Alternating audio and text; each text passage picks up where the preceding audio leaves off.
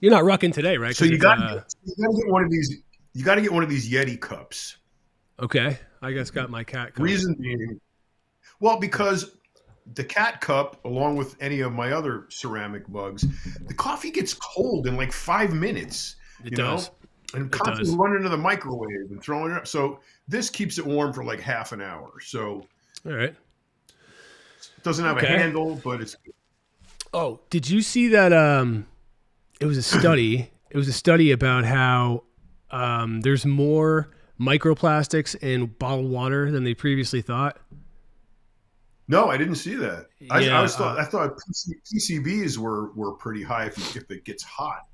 So it was released Monday, and it says that basically bottled water contains thousands of nanoplastics so small they can invade the body's cells. What? Great.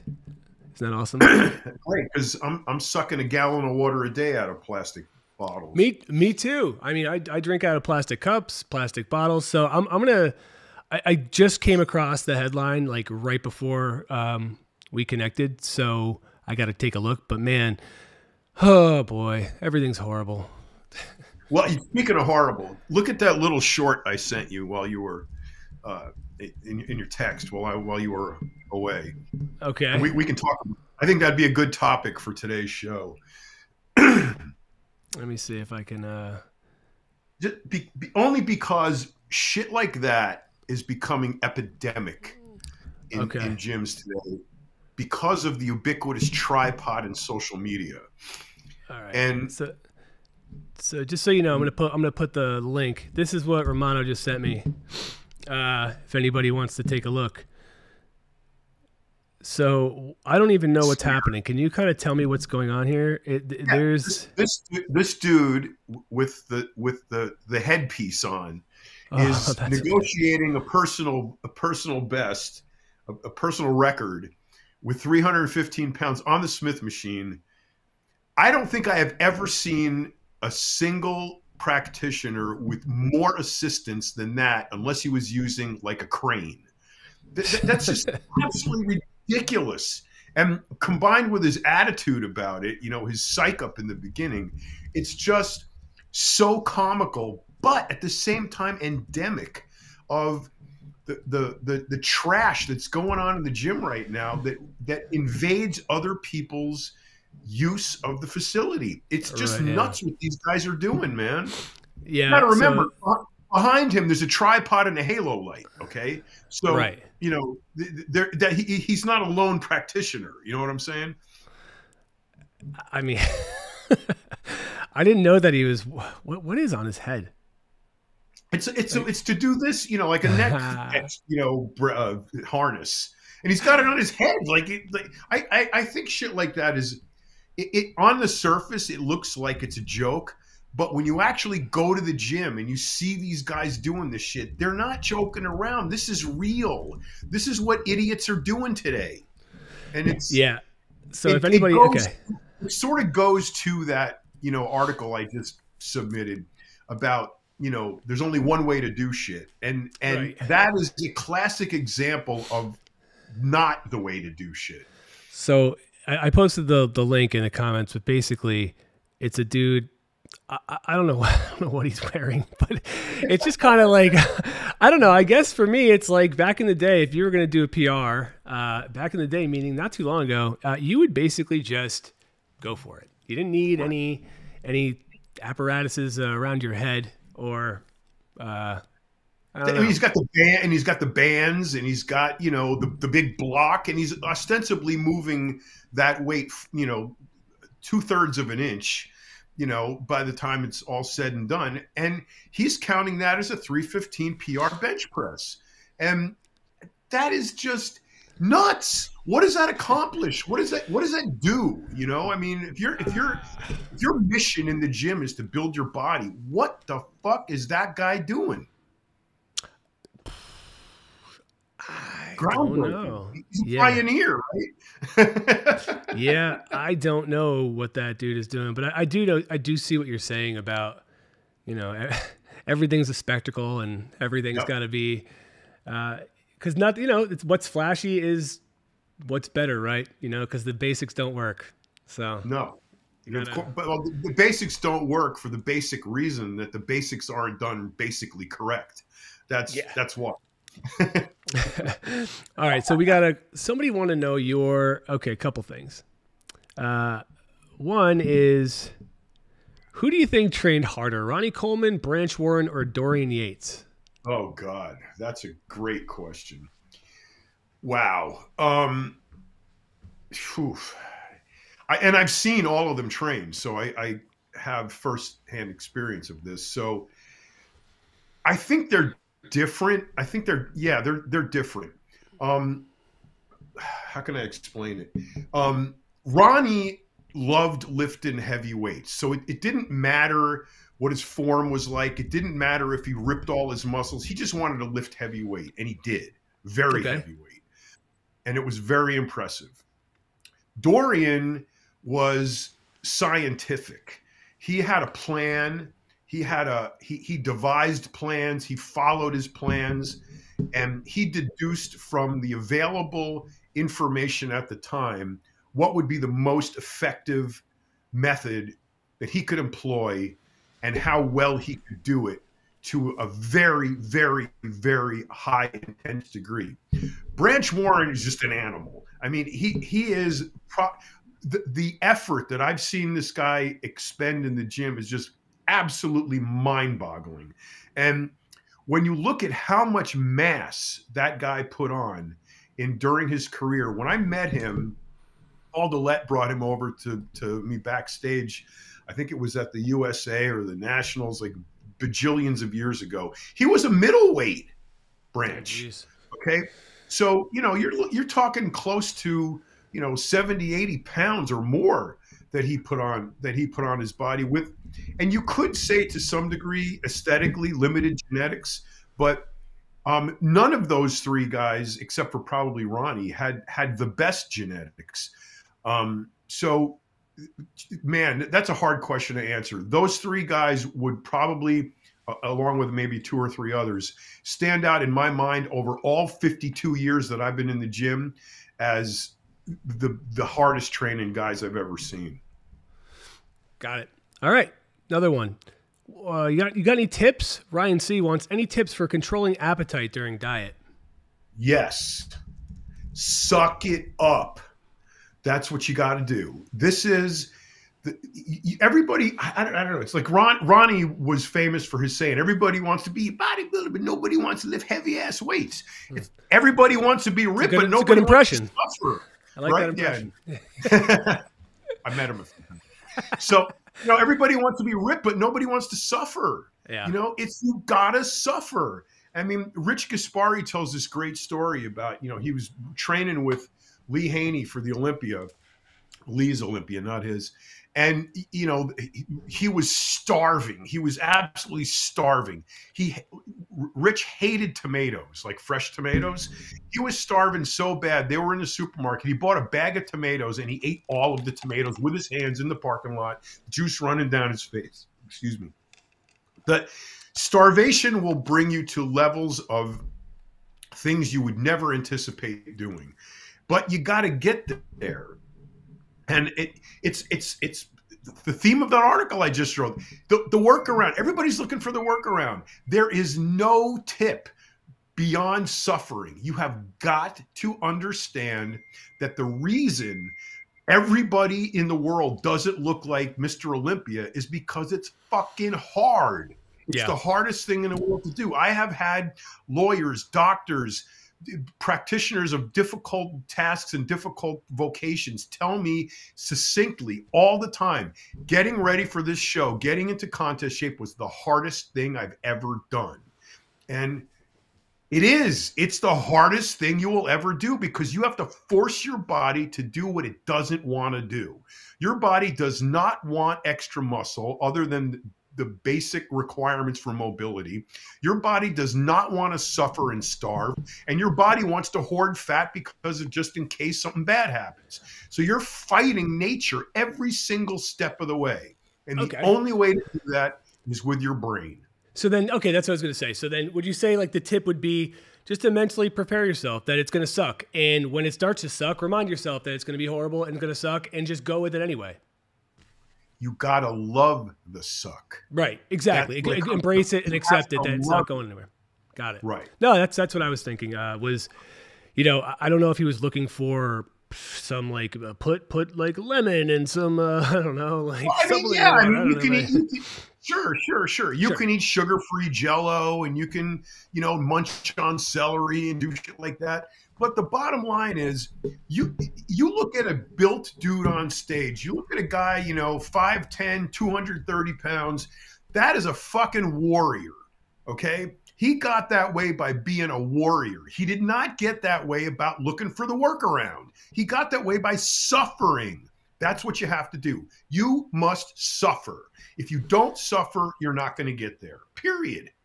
Okay. Another question here. Let's see. Well, two. Actually, we'll start with Davies, and then we'll go back to the one about Rhoden. I got to start my cut in 2 weeks, and I've been reading about what supplements could aid me during this, and I've been looking at L-carnitine and glycerol. Which would you prefer? Neither. Why? There's just, you know, what happens in a situation like this is what usually happens. A study will come out, and sometimes it's a study unrelated to bodybuilding. Ozempic is a great example. The studies on Ozempic showed that while people are trying to lower their A1C and get their diabetes in control, a side effect was that they were losing weight. Clenbuterol was another example of that. Numerous scientific studies showed the efficacy of clenbuterol as a bronchial dilator, the side effect of which created a tremor, which caused the body to burn more calories. So it was conducive to fat burning. Right. So side effect elements of normal routines of treatment sometimes work their way into sports, particularly bodybuilding, as an aid to, you know, affect fat loss. So you get a study that shows, what did he ask for? Carnitine? Carnitine is supposedly works in the method. It works to help your body convert more fat to energy. And while that may be true to some degree, it pales in comparison to doing 40 minutes of steady state cardio or 20 minutes of a circuit. So you say, well, let's add that on top of it. Sure, you can stack up as many things as you want to stack up on top of it, leave no stone unturned, and that would be great. But what happens is, predominantly with the people I see, is they don't do the underlying stuff. They just look for the addition to what can I take to help me burn fat. Right. Well, I wouldn't look at any obscure thing that has a 0.0002% effectiveness in seeing your goal. I would use the tried and true. Clenbuterol is a great one. You know, just sticking to your diet is a great one. Yeah, the foods you choose is another great one. I mean, if you have all of those bases covered and you're looking for that teeny tiny slight advantage that something like L-carnitine is going to give you, by all means do it. But the problem is most people, and I'm not knocking this dude, whoever he is, I don't know you and I don't know where you're at with this, but what usually is the predominant issue is they don't do the underlying methods that are proven to work, and they just want to rely on the supplement, and it doesn't work. Right. That's actually what I was going to say was, are the basics covered? Are you there? Is everything dialed in and ready to rock? Because then that's when, as you said, that if you have that or that's not together, well, then you know where you got to start. Nothing else is going to make a difference. And that's, I guess, as a coach, right? That's exactly what, if somebody came in and said, what this guy just said, and they didn't have their basics, they didn't have everything ready to go, what would you say? Just get out of here? Like start there and come back when you're ready? Yeah, you know, I guess it depends on the client. I mean, I had a great challenge a couple of years ago. I had a 60-year-old woman who was returning to competitive bodybuilding after about 20 years off. And she didn't want to use any drugs. A 60-year-old woman, postmenopausal 60-year-old woman is a difficult challenge. Yeah. I laugh at guys, you know, these trainers who coach guys like Ronnie Coleman and Jay Cutler, you know, and you know, rest their success on the backs of these champions when I could take Jay Cutler and feed him Snickers bars and get him ripped. That's not difficult. Getting a 60-year-old postmenopausal woman shredded for competition without using any drugs whatsoever, now that's a challenge. Okay. And you can do that depending on the compliance of the client. If the client is compliant and they do what you say and you have a plan and you know it's going to work, it's going to work. So stop looking for the workaround. Got it. Okay, another one. I'm going to jump. I will get back to that, Rhoden. Well, okay, let's go now. Do you think Shawn Rhoden would have won more Olympias if it wasn't for what occurred? Absolutely. Okay. Absolutely. No question. Do you think that 2019 was it 2019 or 2020? I can't remember anymore. But do you think that was, and we'll play the game. So if he was able to compete in the year in which he wasn't able to, I guess for the 2 years, do you think that those would have, I mean, and again, it's always hard to say, but given that he was going to be healthy and everybody else came in the exact same condition that they were in, yet what's your prediction? I know it's hard, but we'll go with it. Yeah, well, you're imagining things here, but right. But if you took the elements of the picture and put them together, I think you would have him repeating numerous times because his structure was just so good. And you know, in silhouette with no light, if you just put him up against a backdrop, you would see like Mr. Olympia. I mean, he had all of he had everything. He had absolutely everything. And I would have predicted him winning multiple Olympias. Absolutely. Okay. Another person asked about the benefits of wearing a waist belt during training. Do you see any, or do you think it's kind of a waste? Define waist belt. I think he's talking about a weight belt. I think he's talking about a weight belt. So when you're, you know, a lot of people when they're going heavy, they put on a belt for, you know, to prevent their back from collapsing, I'm supposing. But what do you think? And when do you think it's appropriate to use it? Or when would you suggest using it? Well, you know, there's waist trainers and there's lifting belts. So I just want to make clear what we're talking about. Well, let's do both, but we'll start with one. We'll start with the belt. Okay. This is my personal opinion based on my experience, and it is not the law. So take it for what it's worth. I used to use a belt all the time until I blew my back out at doing squats. I was trying to do a 500-pound squat. I was working towards it. I was up around, you know, I guess I was doing 495 and I blew my back out.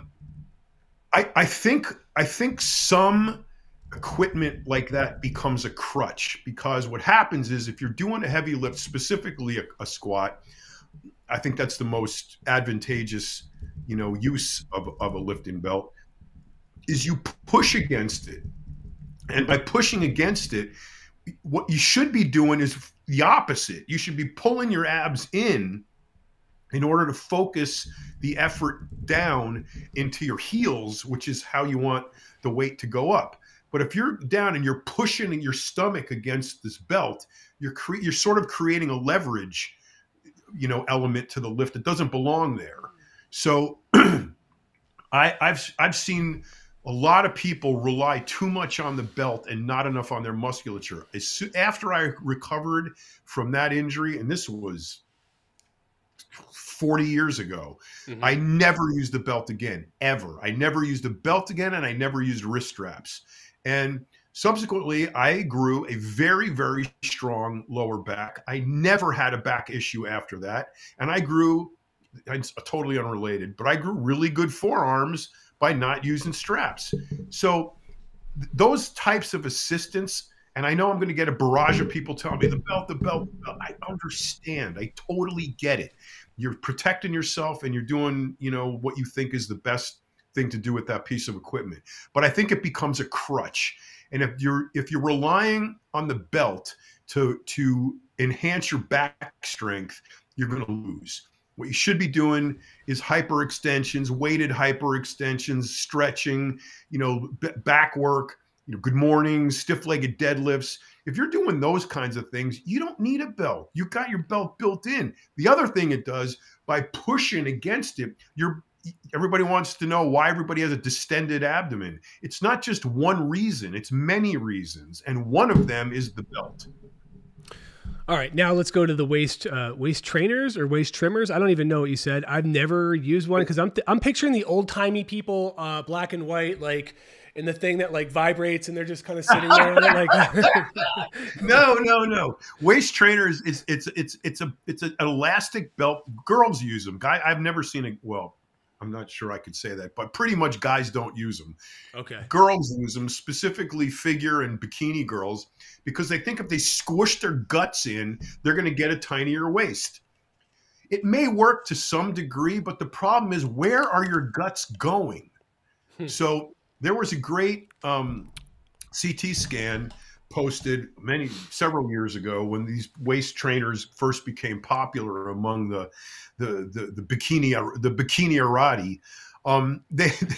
They're all training with these tight belts on. You got to understand, you have organs in there. So if your normal waist is like this big and you got intestines and a spleen and a stomach and gallbladder and kidneys, and you go like this, where are your guts going? They're going up or down. They got to go somewhere. Yeah. So you're creating issues by using those things.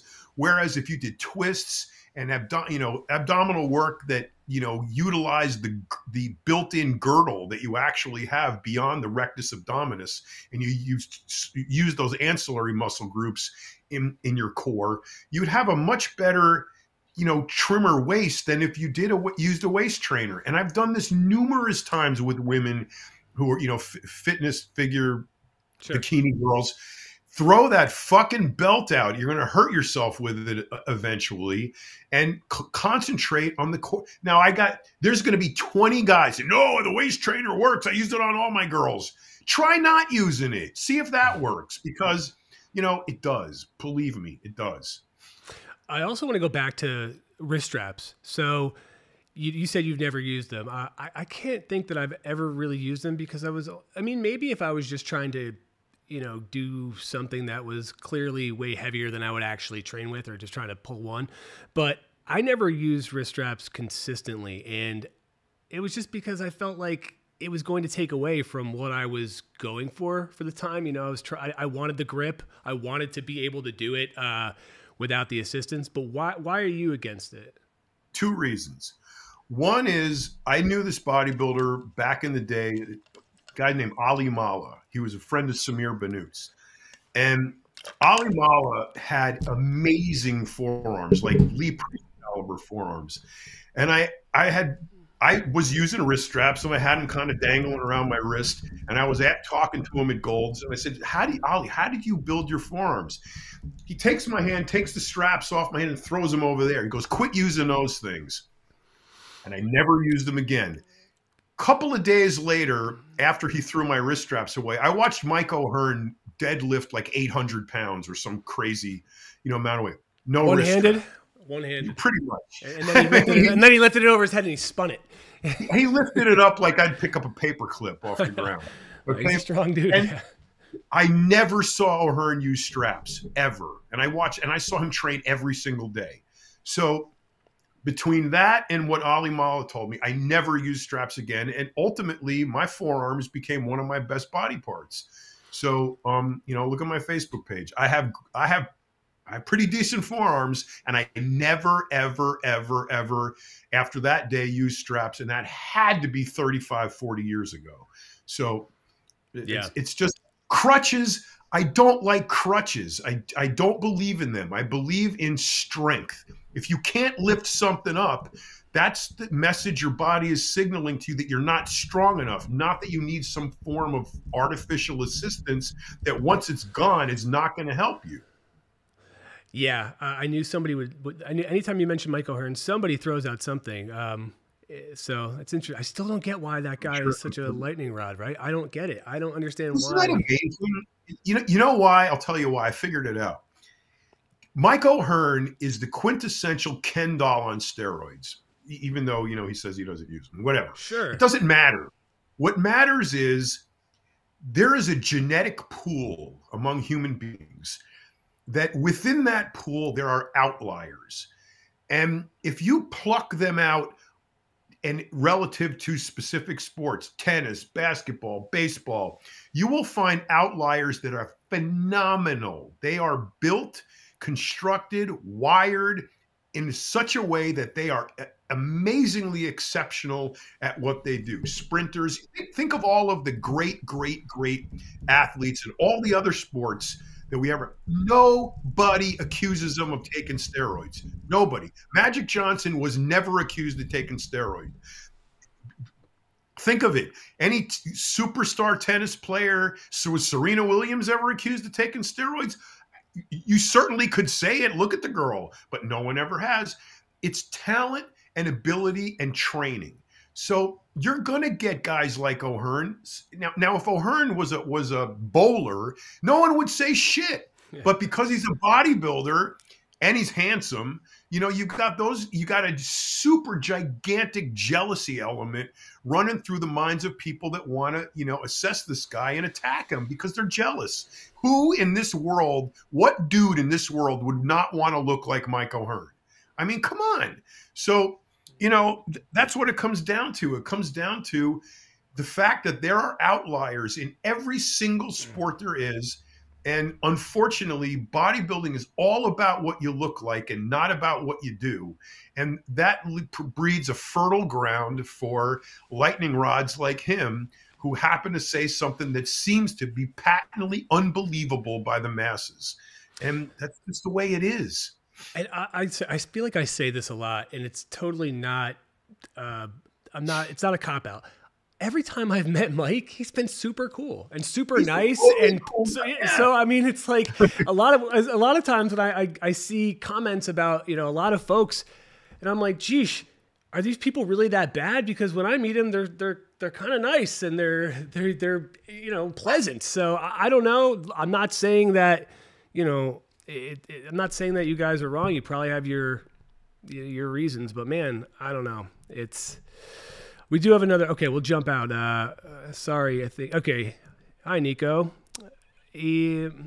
Excuse me, guys. Can you tell me how to increase thickness in the back and what supplementary foods are indicated to obtain better results? Big hug for both of you. Oh, thanks, Nico. Yeah, it's a hug. See, yeah. Wow. That's such a. Okay. It's a broad question. It's a question that everybody wants to ask. But I will say, once I've done, I'll say this. Once somebody did jump in, so maybe this can help. You know, so somebody said, "Hey, Nico." Michael says, "I did heavy core back movements, pull downs with wrist straps with a custom wide bar, sometimes for less reps. The 405 to build."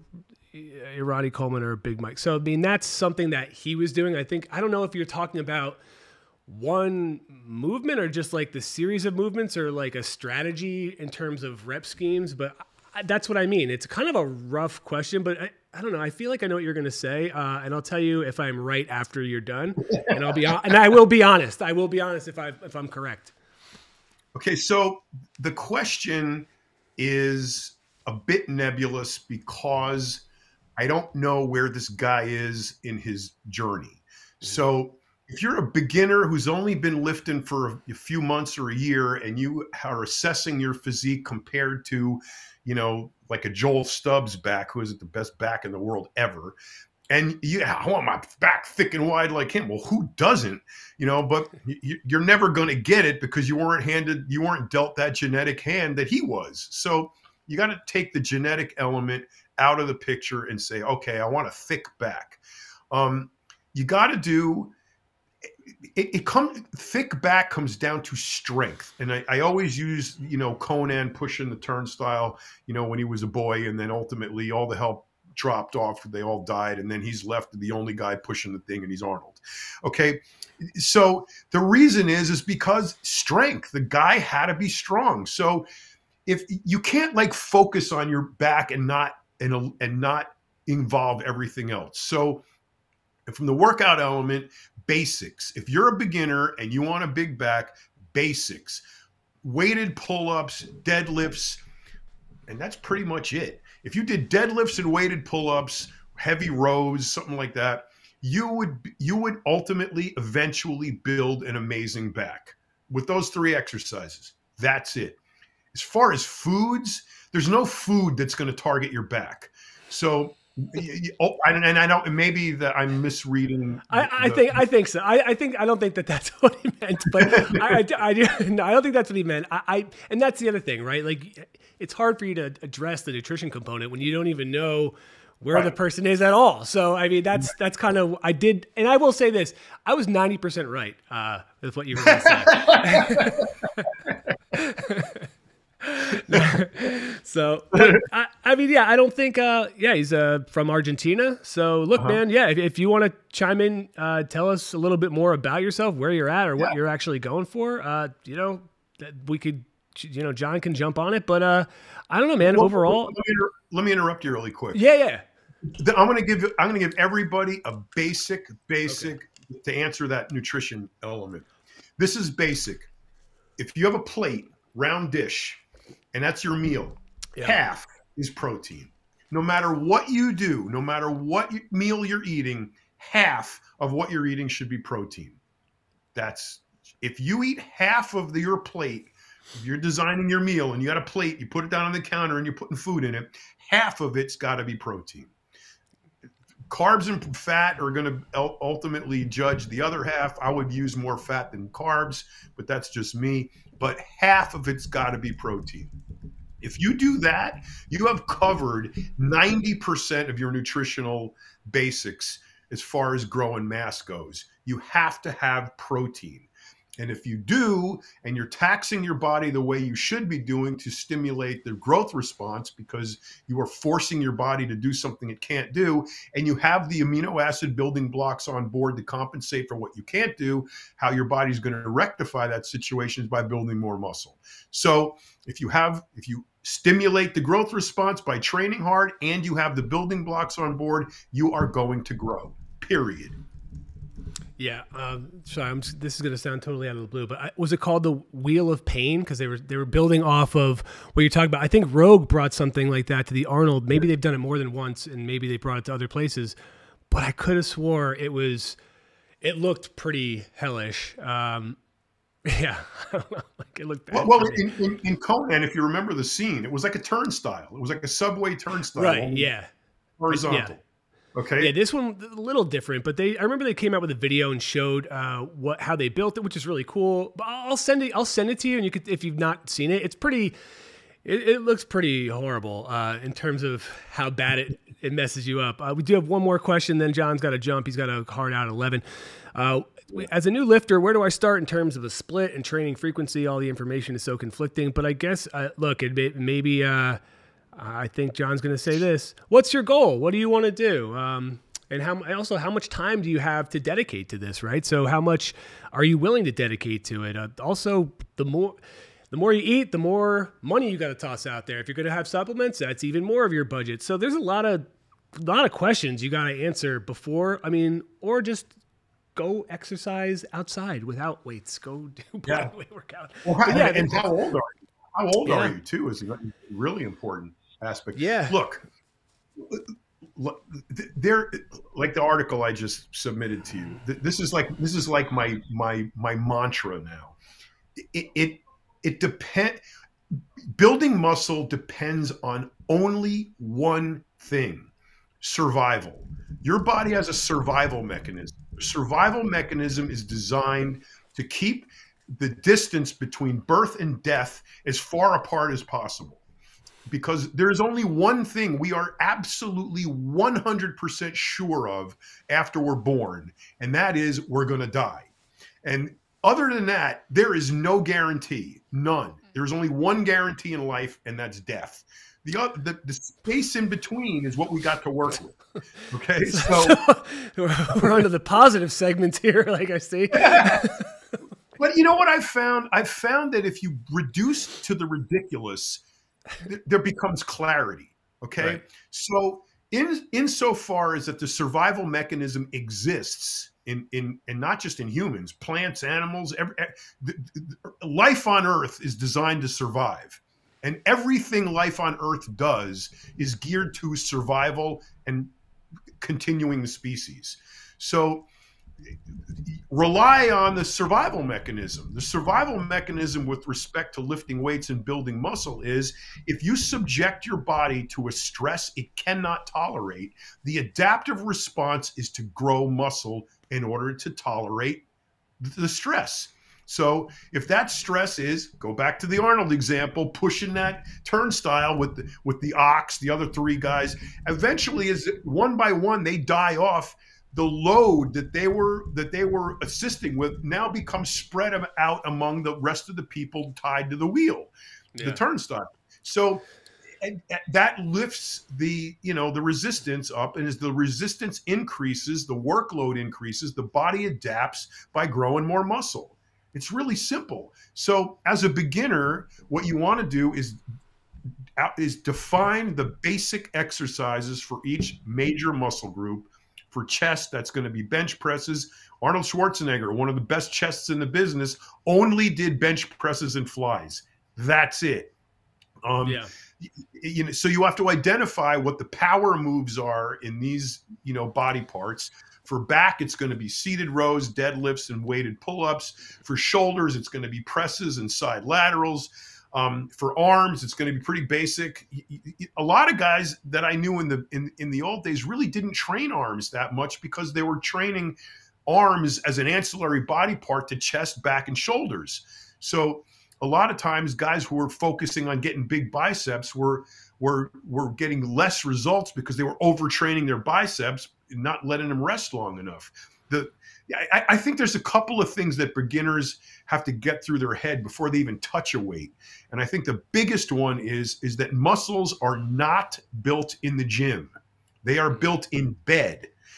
In the gym, your goal is to stimulate the adaptive response that your body uses to tell you that the current structure is not adequate for the workload you're imposing on it. If you impose a greater and greater workload, Milo of Croton, the first bodybuilder 2,600 years ago, he threw a baby bull on his shoulders and walked up the hills behind his farm. He did it every day. As the bull grew and got heavier, so did he. Adaptive response. But did he use, did he put the apparatus on his head and use bands when he was trying to PR? I'm sure if they had been invented, then he wouldn't have used them. No, probably not. No, but I think that's a good point, right? It's worth repeating over and over and over again, especially to beginners, that you have to look at the whole picture. So what you do for that hour or whatever in the gym, it's going to help get you where you want to be if the other components are there as well. And if they're not, then it's going to be inadequate, and you're going to sit there and say, what am I doing wrong? And if you keep trying to fix it with more training and training the same things over and over again, or trying to train it without the nutrition and recovery components, it's never going to work. Yeah, I think that and the realization that human beings are geared towards primarily instant gratification. Mm-hmm. That's why people are fat, because they're hungry. Here's fettuccine Alfredo. Tastes really good. I'm going to eat that, without any regard whatsoever to the ancillary effect of eating a diet primarily composed of fettuccine Alfredo. You're going to get fat no matter what you do. So the idea that building a physique takes years when you want it tomorrow is something beginners have to get through their head. The guy who 15 years old, whatever, never lifted a weight in his life, skinny little beanpole or a fat fuck like I was at 12, there is a long road ahead of you before you're going to look in the mirror and be any way satisfied with what you've got looking back at you. So you have to accept that. You cannot go into this thinking that 2 weeks from now I'm going to look like Mr. Olympia. Ain't going to happen. And that is the downfall of many guys who start lifting weights, is that they're not getting discernible results in an acceptable period of time because they have a false image of what it takes to actually get the results they want.